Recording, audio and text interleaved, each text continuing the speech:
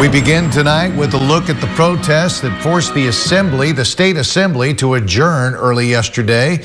It's taking place on the other side of the world, but the Israel-Hamas war is deeply felt here in California, including in our state capital. Just as lawmakers returned to Sacremento this week to begin the new legislative session, demonstrators called for a ceasefire, disrupting the assembly. Capitol correspondent Eitan Wallace joins us now with what happened and has reaction from members on both sides of the aisle. It was back to business Thursday in the California State Assembly chamber. I request unanimous consent. But just 24 hours earlier,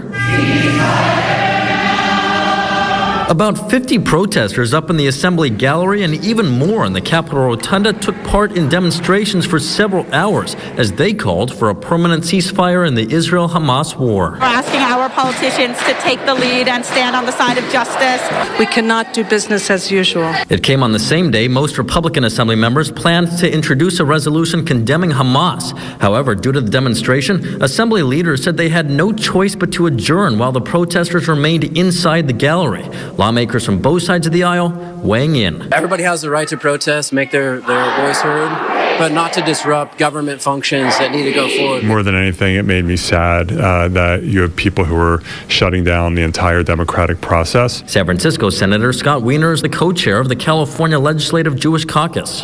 All 18 members of the caucus signed this letter sent to their legislative colleagues expressing concerns over the sharp rise of anti-Semitism in California since Hamas's October 7th terror attacks in Israel. The purpose of the letter was to just let our colleagues know what the Jewish community's experience has been in California since October 7th, and particularly the fear that has beset our community with all the threats and the violence and the continued rise of anti-Semitism, and the importance of the legislature acting to stop that. Specifically, the letter calls on the legislature to support a package of bills, including one to create a select committee on anti-Semitism. It also asks lawmakers to address what members of the Jewish caucus describe as a toxic anti-Jewish environment in California schools, including some UC and CSU campuses, and it wants legislators to expand the nonprofit security grant program, which helps provide funding for nonprofit organizations, including many Jewish institutions.